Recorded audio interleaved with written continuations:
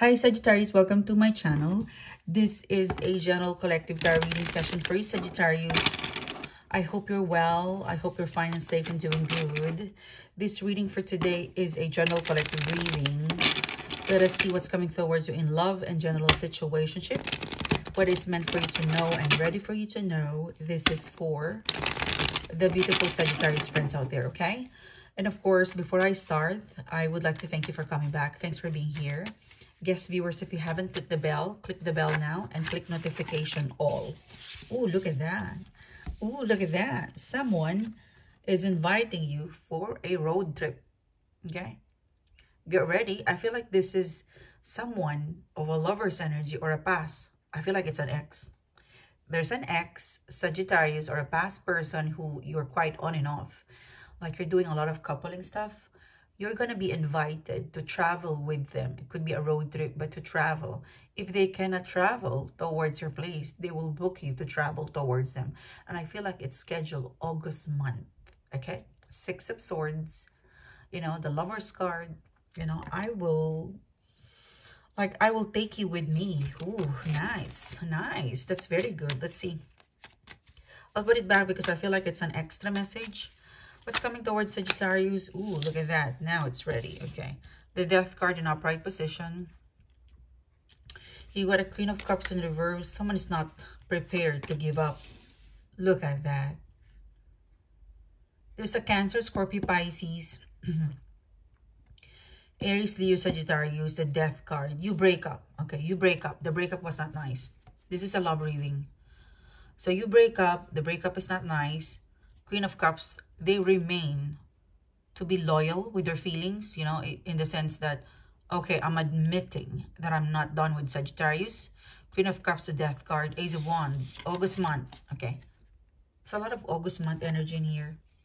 I will still do a full month of August just in case I miss something because I'm doing this, after the full moon. So I feel like there's a lot of action pack happening in August, September, October, November, December. So I'll probably do the next 24 hours so that we capture the energy, the changes, the free will of people. So let's make the most out of it in the last 5 months of 2021. Yeah. So expect me to deliver a lot of next 24 hours reading. So click the bell, click subscribe. So I feel like there's gonna be a return. Ace of Wands. I feel like it's an ex. It's so difficult. They find it difficult to contact you, to pursue you, but it doesn't matter. You know, it's worth the shot. I feel like it's worth the shot. It's an August month thingy. It's an August month energy. It could be a person who is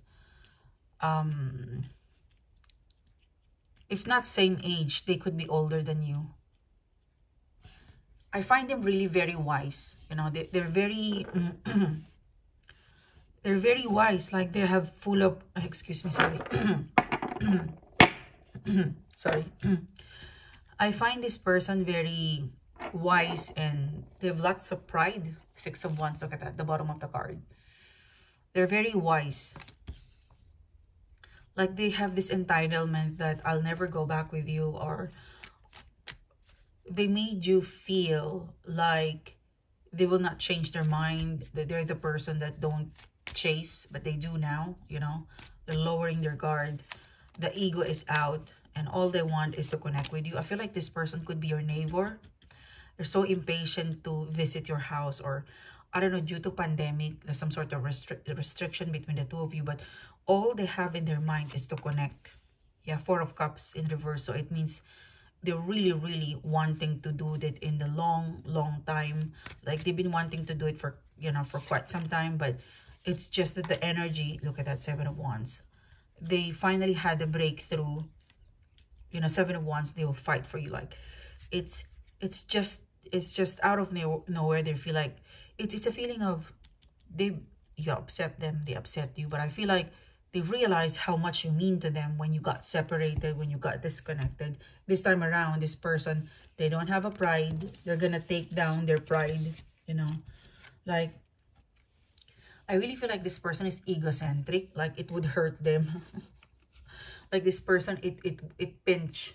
Like if they're the one who's gonna reach out and stuff like that, but they're surrendering that. You know, ego is out, love is in. You know, and I feel like this person is very lonely.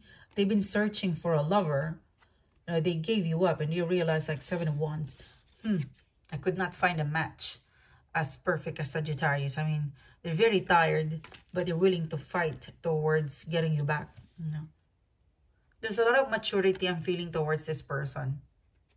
And, you know, they're very masculine, Sagittarius. This person is really, they do not accept a failure. They only want a yes from you. Okay? They're quite persuasive. Like you haven't even said yes. They are already planning. They are already planning, I don't know, the following weeks, the months. Like, the way they talk to you is like they have an understanding that you're gonna get back together, or this is a reconciliation. You know, it's a person who does not want to go in details about what they did in the past. I'm sorry about that, blah, blah, blah. They just want to move towards, oh, hi, hello, how's things? And when you, because I feel like you're going to accommodate the call. You're going to allow them to connect. They have an understanding that you're still open for reconciliation. And then when they put down the phone, or when you finish the conversation, the next thing that they would say, okay, when can I see you? Or I'll call you in the evening. You know, it seems to be that this person is, they're putting back the way things were in the past, like how you communicate. I'm sure there's a pattern that they normally call you in the morning, or probably in the evening, but they are, you know, they're that pattern, that cycle, they're beginning to introduce that again. So there's some sort of entitlement, although it's not official, but they're feeling like, because you're talking to me, I'm assuming that I'm entitled to talk to you again, and to call and to text. So make sure that you are at the same page, because this person is assuming that you're gonna get back. Because I find you, Sagittarius, you're not rude. You know, you're very diplomatic. You're not rude. You're very patient. You have so much understanding of the situation. You know, so there's a little bit of hesitation coming from you, but this person is, your hesitation, it would be somehow, you could not concentrate, I don't know, for saying it. I don't know, I feel like you could not concentrate on saying no to this person, because they keep on talking and talking and talking, and all what this person is updating, it's good update. It's good update. And actually, you miss them. But, you know, a lot of things has happened ever since this person, you know, talked to them. I feel like this is a love reading. Okay, so that's the first reading. Let's see. Let's look at general. Oof. Okay. Yeah. Okay. This card is still pretty much connected to a love reading. You're scared to take a risk. Like you're quite guarded. So in your communication, in your, like, you're talking, but you're quiet. You're more of a listener. You're a listener. When you converse with this person, I feel like, look at that, 7 of Cups. You're overwhelmed. Like, what? Really? You want me back? Like, the way this person talked to you, it's pretty obvious they want you back. And you're just listening, because I think you're needing time to comprehend their comeback. Okay? Whew, let's close that off. Okay, that was long. Let's see the general. General. Okay, general. Okay, 7 of Swords. 8 of Pentacles, the Justice card.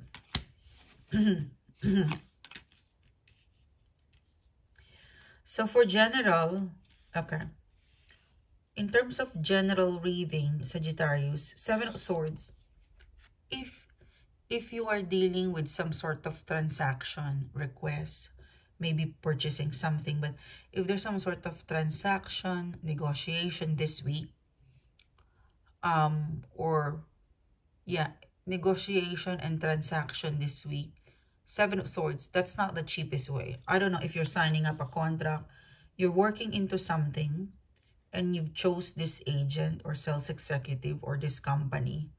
That's not the cheapest. Okay, 8 of Pentacles.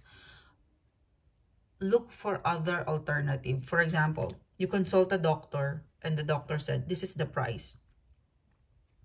You know, don't settle for that. Try to find another doctor, another agent, another company and compare their price, because you would realize that, ooh, that is much cheaper, more efficient. And you might get it for free or a discount, okay? So there's something this week that you might be working towards buying, transaction, contract. Maybe you're purchasing a service. Try to do 3 comparison. 3. Compare the price, the service, because you will get a much cheaper, more quality, more discount. Okay? I mean, you'll save money in this. So make sure that you are dealing with the right people, person that will give you the best benefit or the best perks. You know, the best offer. Don't settle for the first one.